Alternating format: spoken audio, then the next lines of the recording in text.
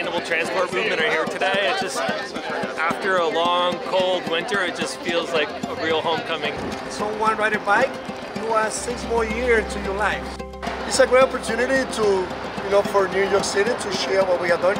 We are the leading city when it comes to more protected bike lane with more cyclists. It was wonderful to see what New York has done, all the challenges, but super success. I'm happy to be here with the United Nations, with Clarence Eckerson, the winner of World Bicycle Day for 2022. He's the man. And what year were you? You won. 2021. All right. You're the reigning champion. I'll give you the crown.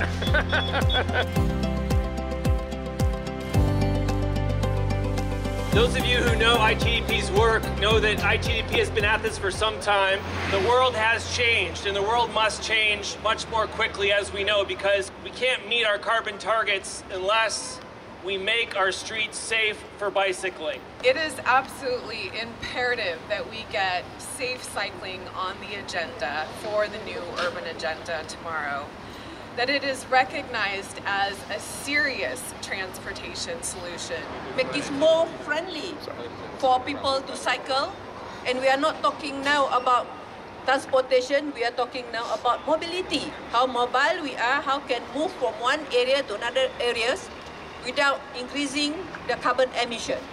This is a motor transportation, this is an equalizer that we have to use in our society.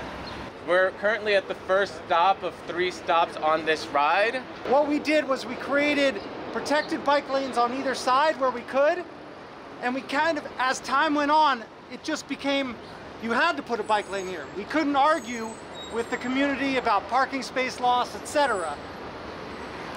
One other thing that I want to point out, on 2nd Avenue where we started, that's probably the busiest corridor in between the tunnel and the bridge, busy all the time.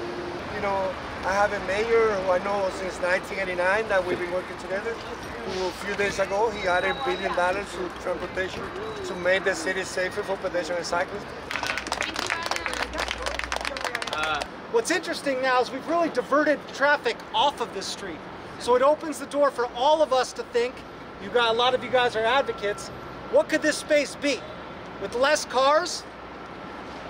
When we first did this, everyone was like, no, we can't not have taxis on this corridor.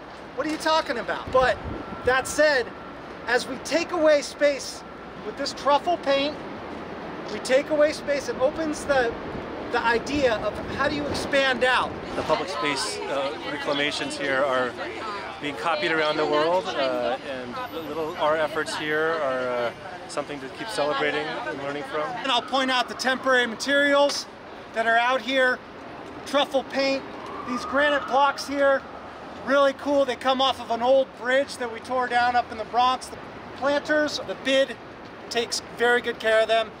A lot of the maintenance concerns that we have on stuff like this, as far as the commissioner was talking about equity, how do we make this happen in some of the outer boroughs? That's the biggest challenge. And we have to figure out how to get these tulips somewhere in the Bronx. I think it was fun. I got to talk to a lot of people. It's always nice to be out of the office and do all these types of things. And it's always good to ride around the city, and see what the infrastructure is like and see what needs to be improved. I want to give a shout out to Clarence, who is and was documenting.